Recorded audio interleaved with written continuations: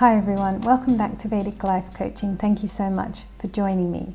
Now in today's video, I just want to talk about Jupiter being debilitated in Capricorn. I mentioned this in the December 2020 Outlook. I'll put a link above so that you can refer back to that. I basically said in that episode that the protection powers of Jupiter might be weak at this time. And it was an interesting thing for me to say because I kind of just said it, but I didn't think too much about it. And the next day I had time to really sit down with my notebook and think about it and, you know, really get it straight in my head. And a lot of things became crystal clear. So what I will do is I'll be making this video about Jupiter being debilitated, because this will be up until about April. I will also take a look at Jupiter and Saturn together, and I will also take a look at Saturn and Pluto together. I might also take a look at Jupiter, Saturn, Pluto, I'll see, but I think these videos are really going to cover it. We'll have a look in more depth. It's really very interesting. This is a very unique time.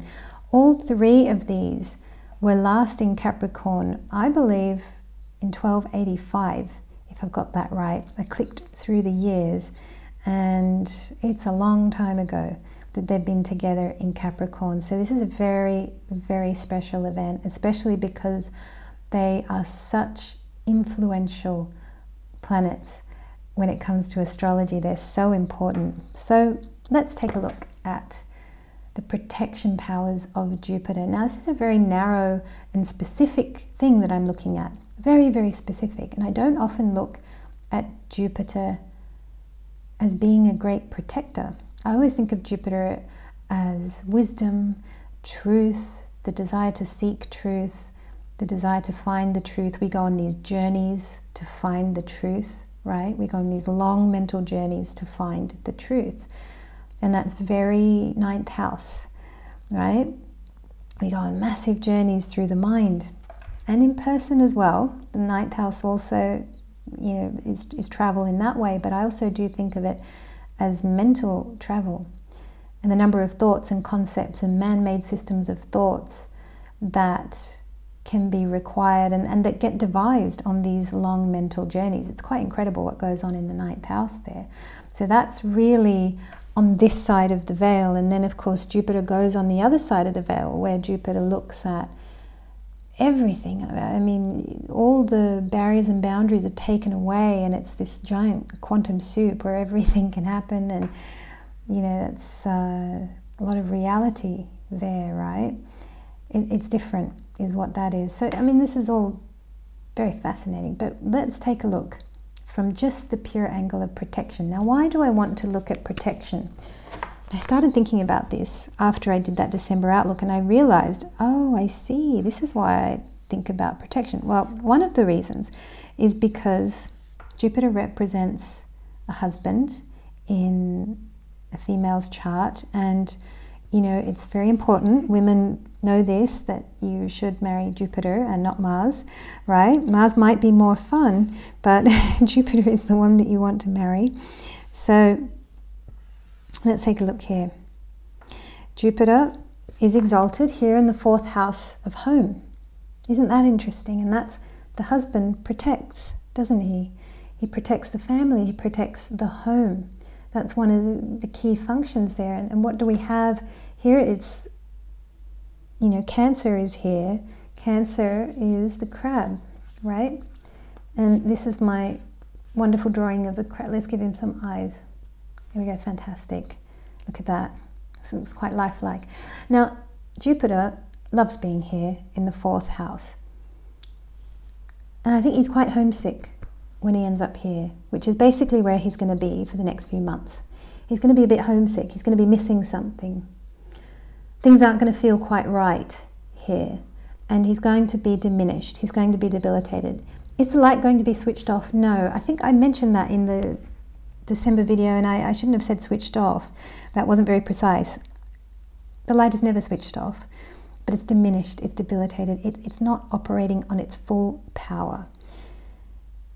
We do have a bit of Nietzsche Bangaraj yoga power potential here. It's there because Jupiter will be in here with Saturn, right? Saturn is here, Jupiter's here, and then we're going to have Pluto's kind of on the edge here coming in to the house. You know, they're all three going to be together. It's going to be quite an amazing time. And I'm really interested to know what that's going to mean, how that's going to manifest in the collective. It's very interesting. So let's take a look at some dates quickly. And I am going to go through all the signs. Did I mention that? I can't remember if I mentioned that. I had to record this. I'm recording this a second time because the memory card filled up. Anyway, Jupiter is in deep debilitation of 5 degrees on 16 December. So that's an interesting date to look out for, or thereabouts, okay? So it's not exactly 16th, it's thereabouts. It was a bit rough as I was looking through the dates. Now, it's in a square with Mars from 25th December to 22nd Feb. I do think that that's a time where there could be tension. Things may not go so well, and I'll talk about how and why in a moment. So I think I've covered the Nichbanga Raj Yoga power potential. It is there, but as Hart Defoe and Robert Svoboda say, even if a planet is being saved by all kinds of Nichbanga Raj Yoga and all kinds of wonderful things that are happening to the planet that's debilitated, it is still debilitated, right? There will still be some manifestation of its debilitation, of its weakness. That will still be there. So let's take a look at what these weaknesses could be. Now, in a collective sense, I was thinking about this morning, and I was thinking about finances, the financial area. And I was thinking about that because it's Capricorn, which is money, and it is finances, and it is governance and all these kinds of things. The other reason I was thinking about that is because we've got Rahu there and Ketu there, so we'll come to that in a moment. So when it comes to financial protection, what is that? That's insurance. That's legal levers, controls and mechanisms to protect the rich. Those things might fail, right? There's a possibility for that.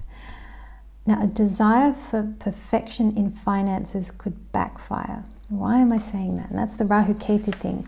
We've got Rahu in Taurus, and we've got Ketu here in Scorpio. Taurus, of course, is long-term savings and wealth, and Ketu is other people's money. So the other thing about Ketu is that it's the place where we want to achieve perfection, where we think we can achieve perfection as well, which is a trap, right? We think we can be perfect there. We're not supposed to.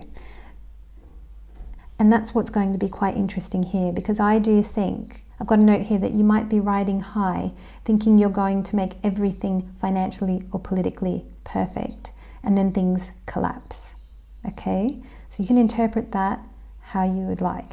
Now, that's Ketu in the 8th house. There could be, you might think to yourself, wow, I can really make everything perfect. I can do this, this, this, and my plan will succeed, and no problems, and it's the surefire thing, it's going to work. That might not be the case. So, you know, I've got a note here, is there a potential for a house of cards to collapse? Do we have those kind of conditions? Yes, we do, right? So this is something to keep our eyes open and watch over the coming weeks and months. So that's what I'm saying is happening there for the collective. And that's where I'm talking about, you know, the top 10% of the top 10% of the top, like the top people kind of thing. They might be having to worry about some of that. As for us, are we going to have to worry about that? No, not really. I think, you know, protection powers are a bit weak, and I did think about this for individuals. How will that manifest? Is that going to be problematic for all of us? I don't think it's going to be too problematic. The thing is that, you know, I've got the note here, for good, honest people, no worries, right? There's never a problem. And if anything, sometimes these conditions are brilliant for spiritual work. They're brilliant to progress. They're brilliant to do really well, right? So if you're very much on the spiritual path, and if you're doing the good, honest life, well, this is a time to profit. This is a time potentially to do really well, okay? So let's take a look at all the different signs. I'm going to go through each one. I've got just a couple of sentences of notes on each, and you can take a look. What you can do is you can listen to the whole thing, because it won't take too long. I'll go very quick. But equally, you can, and then you can listen out for your moon placement, your sun placement, your ascendant. So you can listen for all three in this. You can also, I'm going to write the name of each sign as I go, so you can use your left and right buttons on your keyboard to just scoot ahead, or you can use the preview thing. I won't timestamp it below, but I'll just edit it in such a way that it should be easy to find your sign. So let's take a look at Aries. Aries, productivity at work may drop. There might be an internal sense that you find yourself homesick for some reason. You might be at home, you might be going home every day or working from home, but there might be some strange sense that you feel like you don't belong, or you're missing other times, or that kind of feeling might arise over this time. Now Taurus, and know that this time will pass, okay? So all of this is going to change and pass, but it just could be the time of this duration that I'm talking about. Taurus, I've got the note here, don't fall asleep at the wheel regarding your beliefs. Okay, so stay in charge of your beliefs. If you feel like you know the truth, stick with that, okay, or what you believe. That's important to you, be with that. And be sure to tune out of the mainstream, okay, you don't need it, because this is quite influential time for you. You've got Rahu moon going on here, so, you know, the other thing is that your courage, your sense of your courage may dip a little bit. You might feel that you're not as courageous to pursue things or do things. Might take extra effort to be courageous around this time. Gemini, what's happening for you? Well, for you it's money, okay? Money across the board. So good idea to protect your money or spend less, right? You might also find yourself missing family. So clearly I'm looking at that 2-8 line there for you. And that's, yeah, you might miss your family at this time. Cancer. So your business or marriage may need extra work at this time. You might be missing spending time alone. You might be surrounded by a lot of people, or maybe you're at home, working from home, it's a busy household, everyone's there, but you might have this sense that you don't get to have time on your own, or it doesn't feel that way, and you might be missing just really connecting in with yourself. So if you're feeling that way, try to put in a little bit of extra effort to carve out some alone time, some me time, if that's what you need. So yeah, you might be missing that feeling, that sense of who I truly am at my core. You know, maybe that's something you can put a bit of consciousness towards. Leo, you may be competing more at work. You might find that you have to put a bit more effort to compete at work or in your service, okay?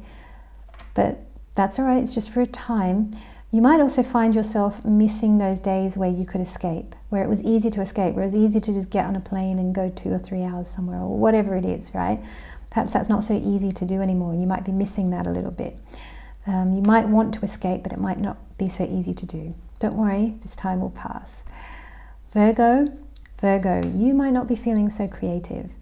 Don't worry, that impulse will return, okay? You know, when you've got all the ideas coming and it feels great and you're writing things down, if you're not feeling it, if you're not feeling connected, don't worry about it, that will come back.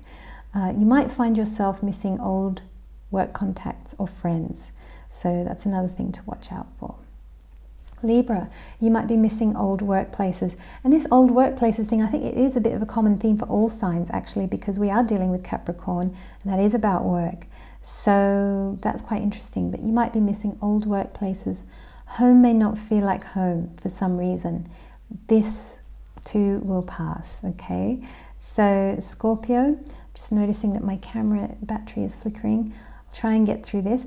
Scorpio, you may not be feeling so courageous from a Jupiter point of view, but also your beliefs are being worked through. So this is really quite interesting. It is beliefs and courage for you. So we're clearly working through that 3-9 line there.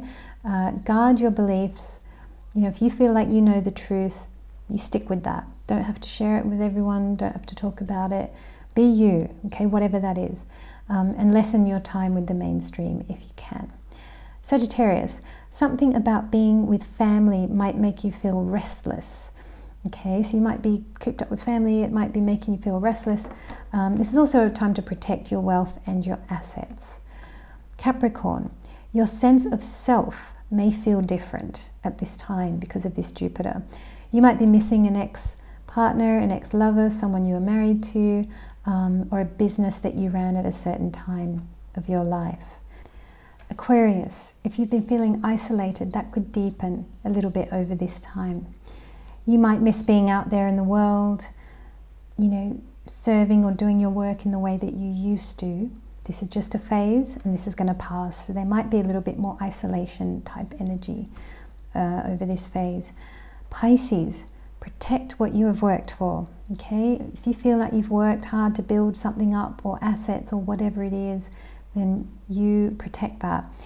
You might also find yourself missing an old romance, some old flame that was in your life. You might find yourself missing that person. You also might not feel so creative, or that energy is out of reach at certain points with this Jupiter debilitated. So know that this is just a phase and it's definitely going to pass. So I hope this video has been helpful. Stay tuned on the channel. There will be more content around what's happening specifically in the sky over these months. I do want to create some more support pieces for this time because I think it is a very important time. So let me know how you get on with this video, and I look forward to seeing you next time.